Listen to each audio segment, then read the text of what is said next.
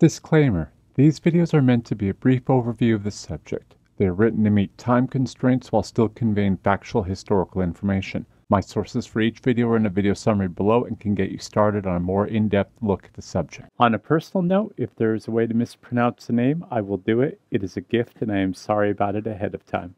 Welcome to Things You Should Know, Civil War Edition. Today we're going to talk about the First Battle of Fort McAllister, located in Bryan County, Georgia, on January 27th to March 3rd, 1863.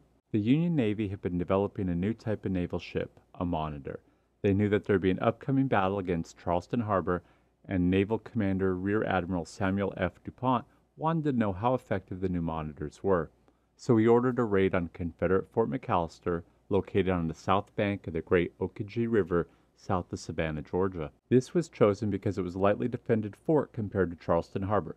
This would let the Union know how effective the guns and the mechanical appliances were in attacking earthwork shore batteries. The testing happened in 3 different phases. On January 27th, the Monitor Montauk and its accompanying gunboats attacked the fort. They repeatedly struck the earthwork batteries, and in return, the Montauk took several direct hits during the 4 hours of fighting, but received no damage at all. The second raid was planned and conducted on February 1st.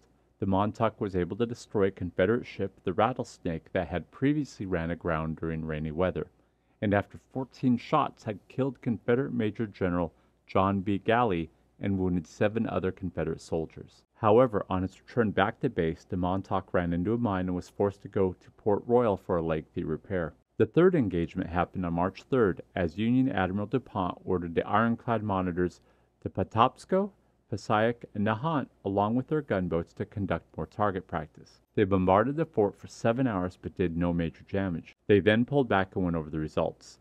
They found that the ironclads had big guns, they could damage the earthworks, but it wouldn't be enough to destroy the earthen fort, especially since the enemy could easily move earth back into place. The only death during this engagement was of Fort McAllister's garrison mascot, Tomcat.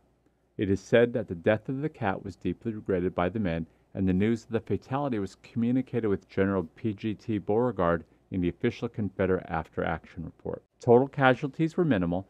The Union suffered no losses, while the Confederates only suffered the death of Major John B. Galley, the death of Tomcat, the garrison mascot, and 7 other Confederates wounded. Join us again next time on Things You Should Know, Civil War Edition.